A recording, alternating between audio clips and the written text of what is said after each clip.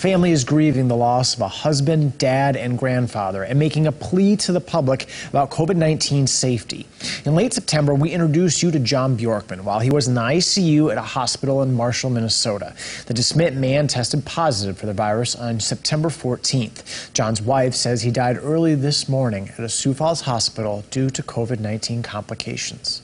In our top story tonight, KELOLAND's Kelly Volk brings you the message his family wants you to know.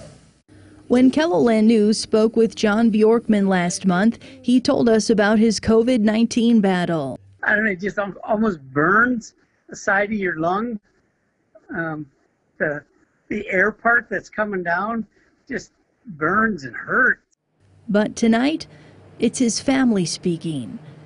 John died in the Avera McKinnon ICU shortly before 2 o'clock this morning. His heart rate became erratic last night and his blood pressure was erratic, and they just said there was nothing else they could do for him medically. John's daughter Cassie, his wife Chris, and 2 other family members were with him in his final moments. It's terrible to watch someone die from COVID.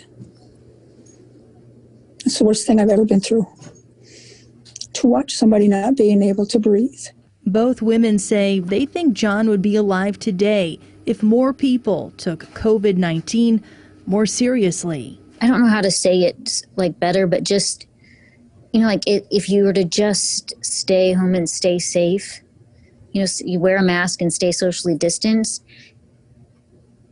we're going to save more lives that way. I think people need to really step up, especially in South Dakota. John was just 66 years old. Kelly Volk, KELOLAND News. John's wife says she'll remember his love of life. Chris says he loved his grandchildren, education, fishing, and more.